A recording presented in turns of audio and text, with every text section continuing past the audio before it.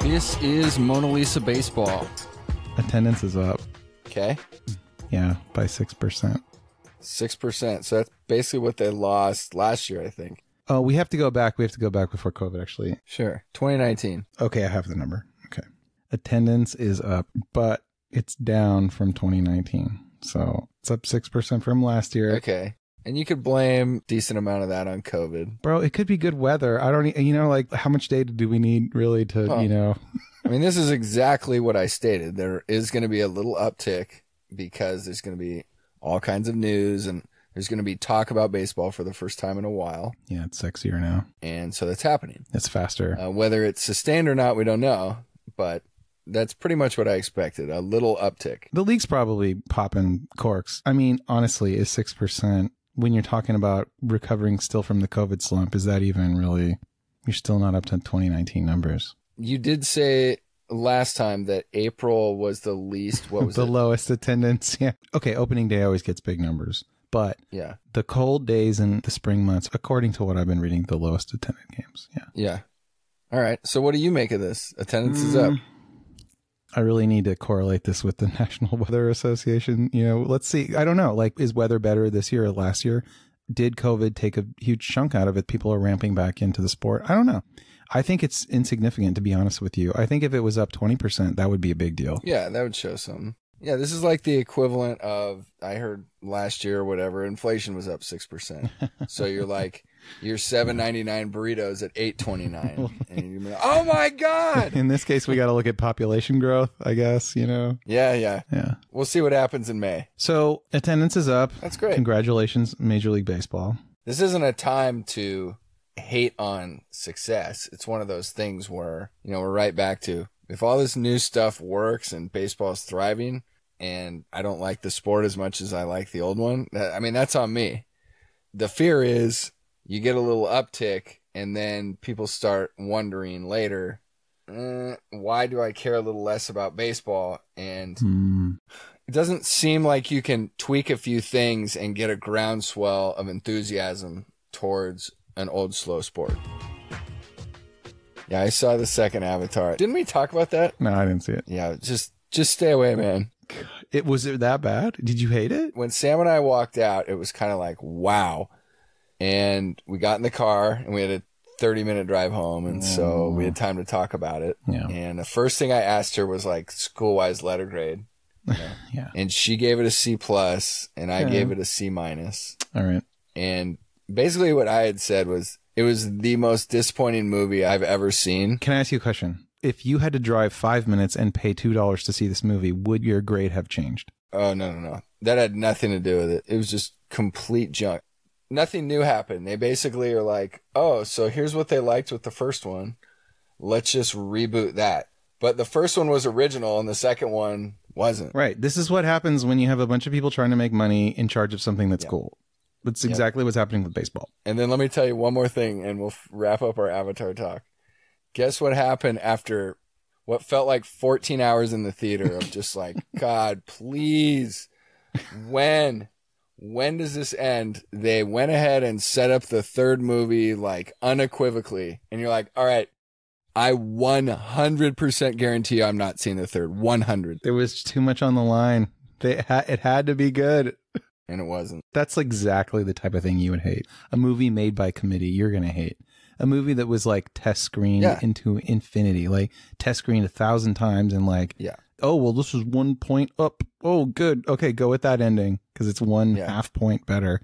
Even though it sacrifices like half of this whole other scene that we had before. Well, I guess there's no payoff to that anymore. Who cares? Doesn't matter. Movies don't make... Remember when every single thing in the... Okay, why is a movie better than a TV show? Because every single thing in a movie should come back later. If you're going to show a dog in the first scene, the dog needs to play a role in the movie later. Like, otherwise, fucking cut the dog. It's just pointless. Don't show me a dog. Yeah. You're just pandering to dog owners now. Okay, so here's the thing with movies now. They shoot them 17 different ways to Sunday, and then they just edit together the thing that it tests best with test screening audience. Guess what? Most people are idiots. Like, their opinion is stupid. But if you want to take data and you want to be like, look, I have this to show that the people like this and they're not involved in this. Now is this character up better and they like this ending better? Great. You can cobble together a 65% approval movie. Great. Go for it. Yeah, I've lost count. Movies designed by committee. Sports designed by committee. And there it is. That's the dangerous thing about baseball, because we are going to end up, I've said it 1,000 times, it's going to end up with the fences coming in. It's going to be a home run derby. They're going to paint circles on the ground where the players can play. And here's the thing. Our crystal ball is fucking crystal clear, because the only podcast on the internet that told you that the A's were moving to Las Vegas was this one. And guess what? They're moving to Las Vegas.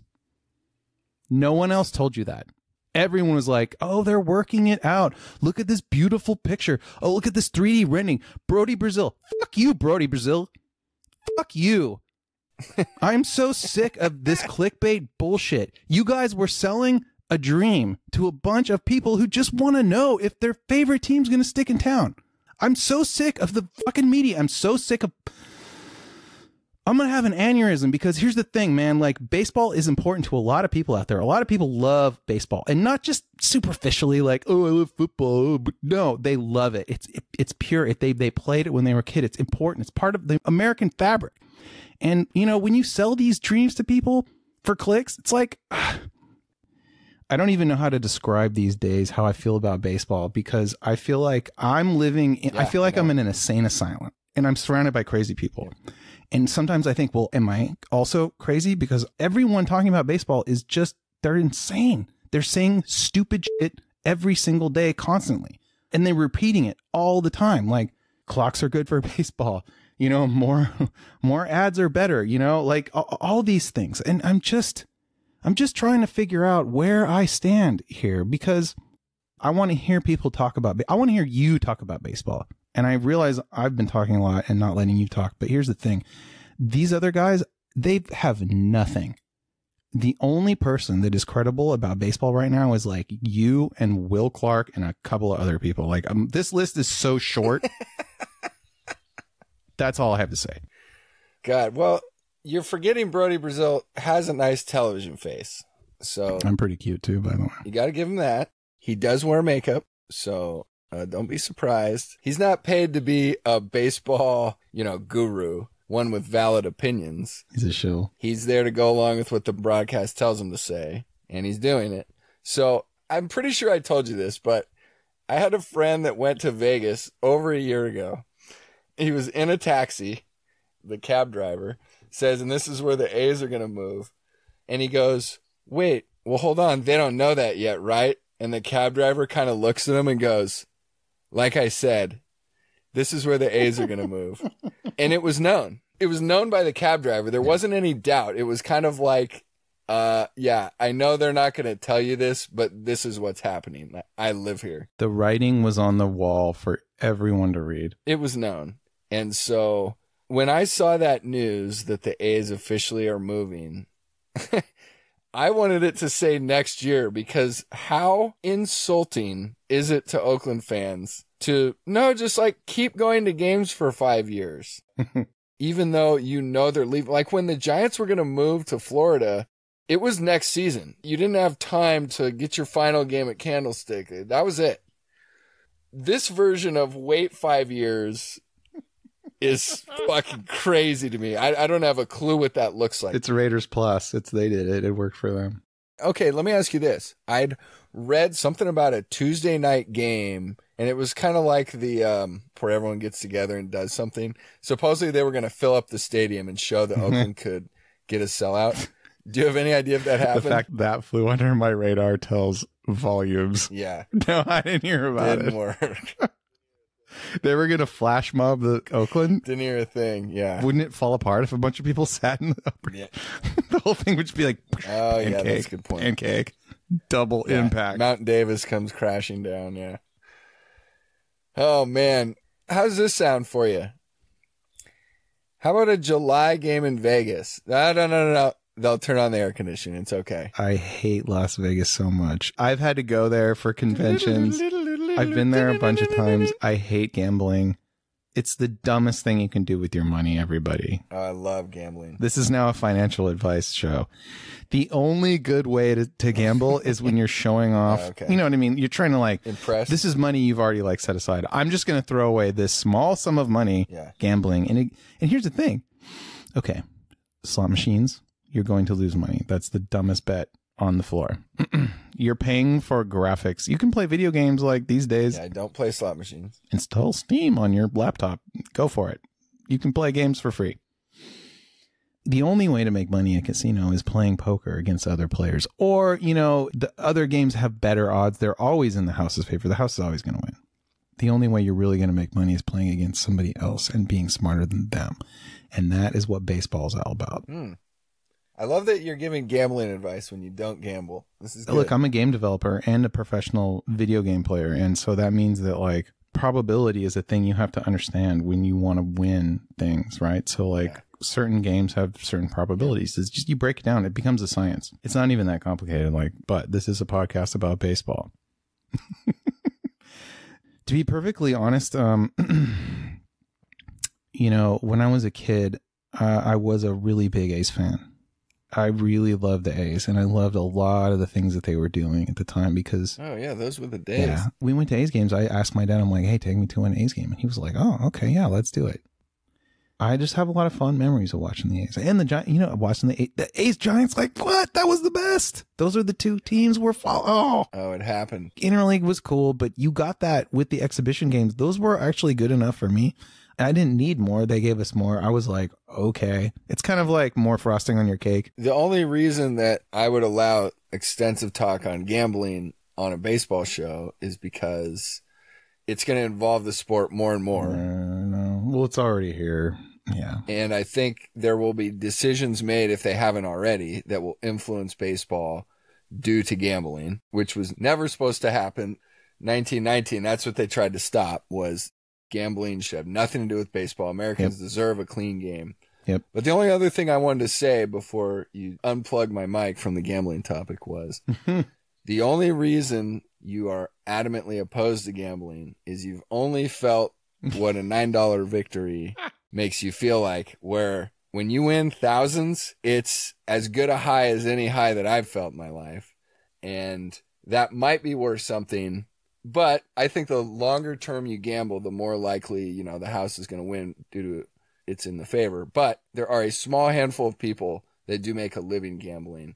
It's the mistake that people make, that when they think that they are one of the small group of people that can do that. I think it's very few that can actually pull that you can off. talk about gambling all you want, actually. But because I worked for the house, it's like it gives you a whole other perspective. Yeah. It's like, do you know how much rake we're taking off you suckers? Like, it's shocking how much rake there is. And it's always going up, too. Yeah. Until you have competition, then, let's settle it down a little bit. Oh, loyalty program, whatever, you know. It's like the rake is like 50%, you know. It's like ridiculous. Ooh, rake's real. Yeah, oh, yeah. Because it's like turnover. Again. Just lost 50% of it. Would you like a free hotel room? Here you go. Please stay and lose more tomorrow. Yeah, no one's ever offered me shit. You need to lose more. Yeah, I know. Or win more. They'll also, Yeah, it could be that. Yeah, if you win too much, they'll also be like, hey, would you like to just presidential suite, you know?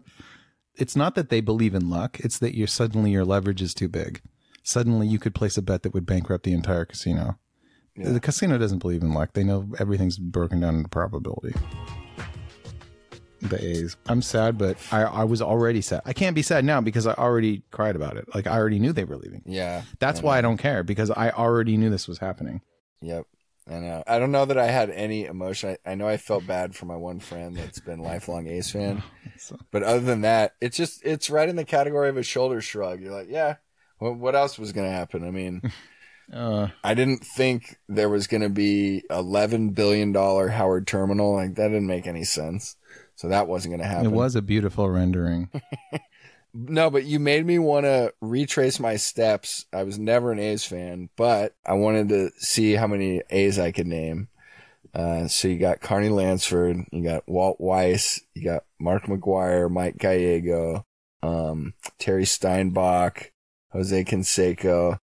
You got Bob Welch, you got Eckersley, Dave Stewart, Mike Davis, Okay, that's pretty good. I know there's a guy, Storm. We've talked extensively about Ricky. Oh, Ricky, yeah. Wow, sorry I left you off there, Ricky. Jesus, that's bad. All right, I can leave it at that. That's just letting people know I'm keeping it real. All right, Honeycutt. We got Joe Kirk. Honeycutt. Mike Moore, bro. Eckersley, dude. Come on, Tide Burns. Who is Storm? Why do I keep having the name Storm? Is it Storm Davis? I can't believe you got me with Honeycutt, man. That was really strong. Yeah, here he is. Okay, yeah, Storm Davis. Sweet. It's a good name, yeah. I'm looking at his baseball card. He has these piercing blue eyes. Oh, baby. Cool baby blues. Okay, what the fuck are we talking about? Yeah, A's are moving. We knew it was coming. Right. We're not sad. We're sad, but we already knew it was coming. So how sad can you be? Just drifting on this track, lubricated by the tears of A's fans. Yeah. Okay, how did we know that this was happening? Number one, I said it 1,000 times, they're tanking. The A's are tanking. And people are like, are you sure? Oh, come on. And I would say this in bars, say this at the disc golf course. People would be like, well, that's so harsh of you to say. It's like, but was I wrong? How do you characterize a team with like just a few guys above the Mendoza line? It's like, they're obviously tanking. Come on, stop the cap. Stop lying to yourself. Stop lying to me. The A's were tanking. They tanked so hard. Their stadium. Oh, number two, their stadium is literally falling apart. Literally falling apart. Well, when I very first heard the news that they're officially leaving, I wrote my friend, the A's fan. I said the thing that's probably the main reason, and we get back to my old buddy, Bud Selig. Oh, Bud. He stopped the A's being sold to Reggie, who would not have moved the team because he's a Bay Area guy. And I'm sure the way they were doing, putting the numbers in their system is San Francisco Bay Area big enough for two teams? It's not, apparently. Maybe not, but let's get them out of Oakland because they haven't been selling out for a long time. So sorry, Reggie, I'm going to sell to my buddy who will eventually either sell it to someone else or get him to move. So I think it's Bud Selig's fault. Sorry, A's fans. Fuck you, Bud. Let's get more sound bites of this can't be a farce. I wouldn't mind if that crept in every episode. Okay, I'll put it on the soundboard. At the end of like, this can't be a farce. Because that's kind of a big part of the show is we're watching it become the farce that he said he won't do. Exactly. I mean, it is that. He should have irony tattooed on his fucking forehead when he's saying that. And now I can only picture him with his hands up because you sent me that picture. He's literally surrendering. When someone has their hands up in the air and they're telling you something that sounds like a lie, I don't know, guys. I don't know how to teach people how to read people, but just some things are very easy to spot, in my opinion. Yeah, someone also sent me a nice smiley picture of Rob Manfred recently. He's usually smiling. Yeah. Smirking? Well, I mean, he's fine. The lawyer. Nothing's going wrong in his... Yeah, he's up 6%. Told you so. I'm up 6. Told you. Oh, God. By the way, any gambler that brags about being up 6% is a fucking loser. I'm up 6. What? Well, I mean, if you're a baseball team and you're winning 6% more games... No. This is what I'm saying. Year, that's good. Okay, think of it this way. You lay down your 100 at the roulette table, and an hour later, your buddy comes back and they say, hey, A2, how's it going? And you're like, fucking awesome. I'm up to 106. Dude, as a nerd, I'd be legit stoked that I played that log and was holding. But I get your point. Yeah, I've heard this interesting thing happening where people they're twisting the analytics and they're now saying the reason for the new rules is because analytics took over the game. Well, that's how they sold the banning of the shift. That's how they sold it. Exactly. I think it's bullshit. They sold it like, oh, we guys know you guys don't like analytics. So guess what? We're bringing baseball back to the old school. And we interviewed a guy who said that. And I love that he said it on the pod. We got it on the record because people believe that. I don't know if it's because they've been told it a million times, but there is some truth to it. And it's not, we can't dismiss that completely. They did shift on Ted Williams, but until about 2012, they started shifting around that time in a totally way more. I'm not saying that analytics are not part of it, but we're forgetting the other part of the equation, which is hitters wouldn't go the other way. And that's not because coach is saying you need to just pull the ball anyway. It's because the batter is a home run hitter. And they're like, I'm going to fucking pull the ball because that's what they hired me for. And if the whole league goes to home run hitters, then the thought of going the other way will happen less and less. So while analytics are involved in that, yes, but you can't just say it's only analytics. Ball players stopped going the other way, and baseball didn't do anything about it. This is a perfect example of analytics eating its own tail, because analytics is saying we want more home runs because we win more games with home runs than with some of these other versatile hitters. But at the same time, it's telling them to do the shift. It's a really good strategy if no one will go the opposite way. And that's why they kept doing it, because no one was beating the shift. I mean, it really is. And so baseball's like, well, we're not going to sit here and wait the 5 years or 6 years or 10 years that it's going to take for people to realize that we need to start drafting more versatile hitters, because now we have to adjust the formula. A versatile hitter is now more valuable because everyone's doing the shift. It would have balanced itself out. It would have, if it had time. Here's another thing I just thought of is, you know, with the trend of bringing the ballpark smaller and the players getting bigger, that is going to add to the, doesn't matter where they're playing. If it's only 312 to right, just fucking hit a homer. Yeah. You know, it just adds to that where the fences come in and it becomes less irrelevant what the defense is doing, and just swing for the fences, Johnny. And then, you know what? I just had to see such a stupid MLB commercial. I don't know how I saw it, but it was Joey Votto, and A6 was always saying, oh, Joey Votto, you know, the fucking Reds fan. Oh, Joey Votto, he's so good. He's such a complete ball player, this, that, and the other. Well, there's an MLB commercial of him hitting a ball between first and second, and he kind of sarcastically says, oh, so that's a hit now? And then it's like, dish, dish, dish. That's right, baseball's back. And so I hit up A6 like, hey, what's up with your boy Joey Votto? I thought he could hit to all fields. And you know what his answer was? He's Canadian. Enough said. Like, yep. All right. I'll go with that. Yeah. But he never mentioned that when he was a fan of his. They wouldn't be making these spots if they didn't know that there was a backlash. And they're literally mocking us. That's another thing why I feel like I'm a crazy person in an insane asylum, because they're kind of gaslighting us. They're like, oh, of course. Oh, you like the old game? You're crazy. It's like, we're not crazy.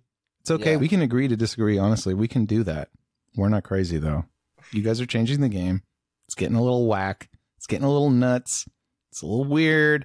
You shortened it a little bit. Okay, attendance up 6%, but like, honestly, it's all done in the service of the dollar. It's not making, these changes aren't making the game better. They're just making rich people richer. Well, let me give you I got a full circle example for you. You know, in the year 2000, we joked about that a bunch. Well, today I just got sent a soundbite from Conan O'Brien's podcast, and he has two random people. Well, they might be part of the podcast. I've never seen it before. Two people that aren't necessarily sports fans. And they start talking about baseball. You know, the first thing he says is, he's like, yep, so they made the game shorter, which is good. And that is the standard line that I've heard every single person say. No one said why. It just is. Faster's better. It just is. Mm-hmm. No one has been able to talk about, if you're really speeding up the game 17 minutes and you just say it's better, is that actually true? No, it's because they successfully sold the idea that baseball games were too long. They sold it. They had already done that. It took years. They did it. Mission accomplished. Now they can. Yeah. Yep. And now that it's established fact, they can run with it. Let's just gloss over the fact that we have more commercials than ever. Let's gloss over that we have more commercials. I know. Okay. Thanks for saying that. What do we really want? We just want more ads. Let's get real. Yeah. So Conan started doing what 8-4 is doing, and he started to mention maybe we should do this and blow it up. So you know what he said? Yeah, robots. Yeah, they mentioned robots. Okay. They mentioned robots. He goes, keep all the new rules because they're good, and just, you know, pat him on the back.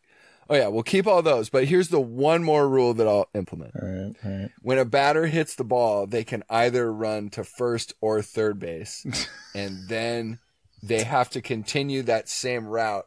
If you got runners on first and third, and one went to first and one went to third, they will have to cross paths at one point, at which point there's like an explosion and they light on fire for a second. Oh, great. And I'm like, okay, this is exactly what A4 was saying. Well, all due respect to A4, those guys took it to a whole nother level. Because guess what, bro? We predicted something that's actually being tested in the Atlantic League that nobody would have thought. Okay, which one? Designated runner is fucking happening. Oh, yeah, right. I know. We were onto that early. Dude, I just... 55-man rosters, baby. Again, one flew over the cuckoo's nest. I mean... Ridiculous. We said it. It's happening. We're going to have... Again, we're going to have the all-defensive team. We're going to have the all... I can't even say it, man. We're going to have the all-running team. We're going to... This is my worst nightmare. And if we keep doing this show, we're going to have to document the complete decline of baseball. This makes me so sad. Yeah, well, it's happening in real time, right in front of our eyes. Designated runner is happening they're testing it in the Atlantic League. Do you want to know the rules? Because, I don't. It's like, Jesus. Yeah, let's save that for another episode. No, we're doing this. Oh, God. No, we're doing this. Okay, all right, guess what? Designated runner. Okay.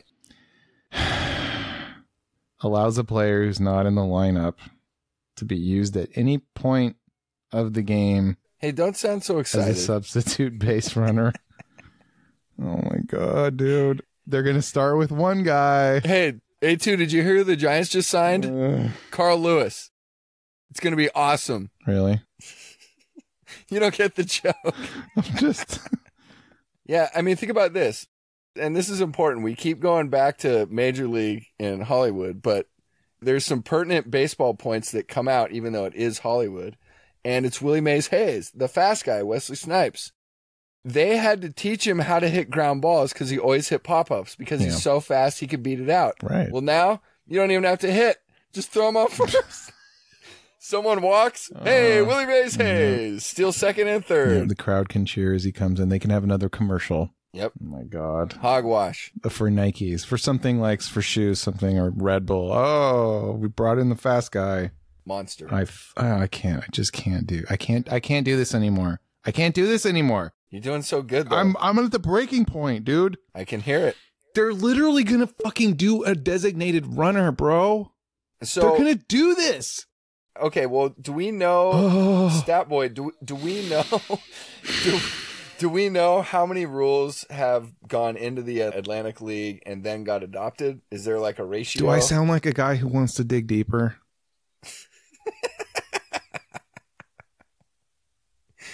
Oh, man. It's your job now. I couldn't even get past the headline. Time Machine says 2 to 3 years. 1 to 2 to 3 years, maybe. Oh, man. I mean, it all kind of depends on how well received this year is.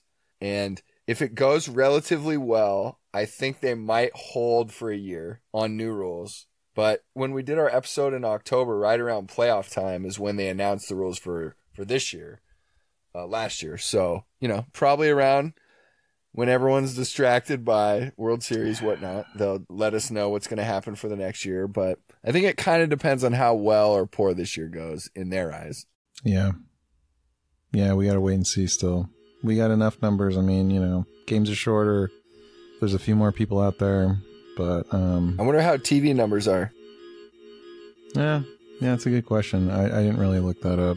The question. That's probably the number that they care about the most, you know, and that's the number that you and me care about the least. Of course.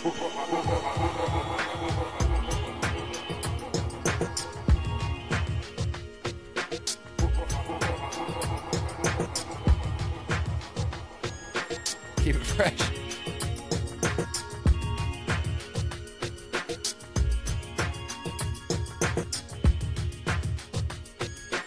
Wait, say my name.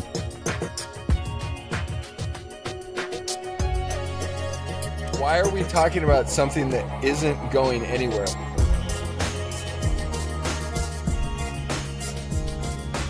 It was a beautiful rendering.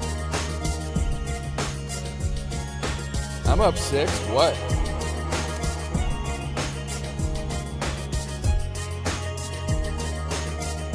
I'm sweating in my stirrups just thinking about it.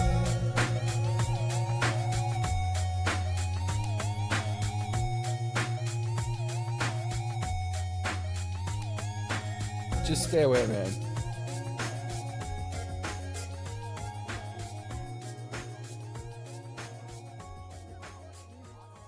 The thing that's been helping me, because I've had a few thoughts in the last week of just like, God, this is such a lost cause.